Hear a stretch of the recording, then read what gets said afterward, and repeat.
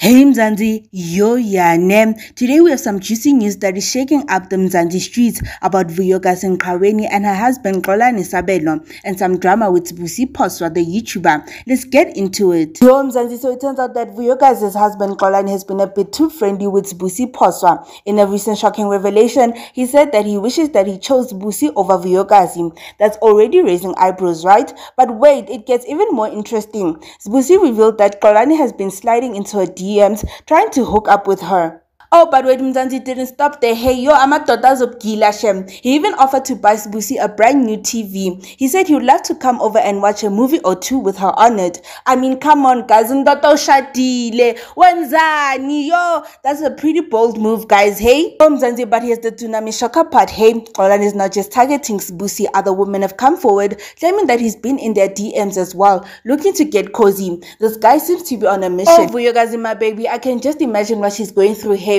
just when we thought she found true love and happiness. Imagine moving from one guy that used to gila you now to the next guy that gilas you more to now. Oh guys, does true love really exist? Does that term actually exist, guys? Does that thing actually exist? Some men, guys, yo, some men, yo, I guys, abafana beko right, shem, abafana abeko right.